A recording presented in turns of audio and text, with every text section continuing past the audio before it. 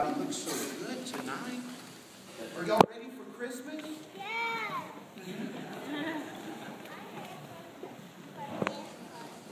You ready for Santa Claus to come? All right. I'll bet he's on the way. You ready for Rudolph? Yeah. All right. All right. That's great. So do you think you're going to have an easy time going to sleep tonight with Christmas so close tomorrow? No? Are you going to stay up to watch for Santa? You going to be looking like that?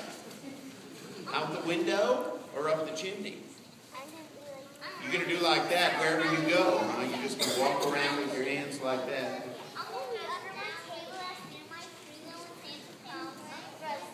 Oh, you're going to hide and try. Oh, I see. Okay. Man, you know, for a group like this tonight, y'all have a lot of plans. Y'all have a lot of plans for tonight, huh? You look pretty excited. Well, I am so glad that you were so excited and you guys are awake and alive and ready for Christmas to happen. Well, you're going to help me do something here tonight. We're going to have a prayer in just a moment. But we're going to light all of our candles, and in fact, our two guys right up front here are going to help us. Joshua and Andrew are going to help us light these candles. Guys, we can light them all now. And some of you have known that we light all of the candles around the one in the middle, but guess what? We're going to light the one in the middle, because tonight is Christmas Eve, and tomorrow's Christmas. So we're lighting that candle in the middle. And we've said for a few weeks as we counted down to Christmas that all of these other candles stand for what? Can you name some of the things they stand for? And hope. Joy, peace, love, and hope.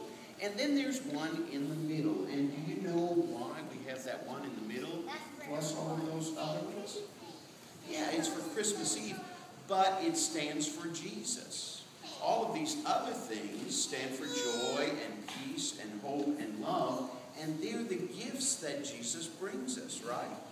But that middle candle, well, that's for Jesus himself, and that's what tonight's about. We're celebrating his birth. That's right. That's who that candle's for. And so Jesus gives us all of these things as gifts: joy and peace and love and hope. Now, let me ask you this: when you have some gifts, tomorrow, do you think you might have to unwrap a few? Yes. Right, you think so, huh? And some of the gifts you give, someone else has to unwrap them, right? Well, you know what? The gifts that Jesus gives us, the way we unwrap them is just to invite God to come and place those things in our heart tonight. And all we have to do is say, I want joy and peace and love and hope.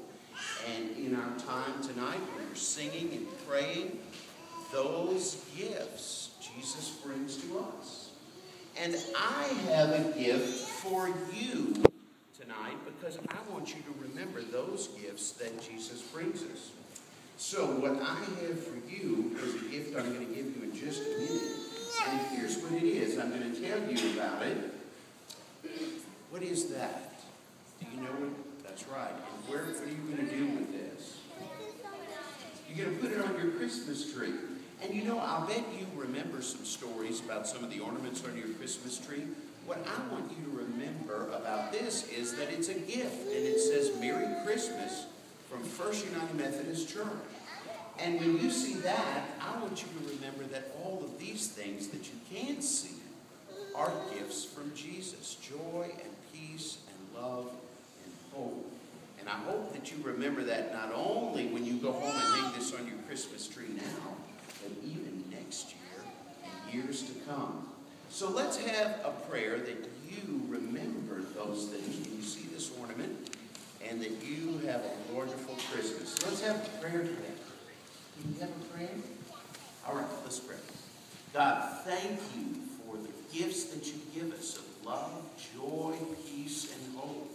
And thank you that you give them to us deep in our hearts.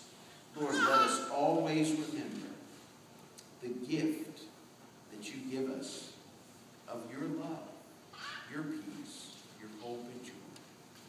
And give us a wonderful Christmas tonight with our families tomorrow morning as well.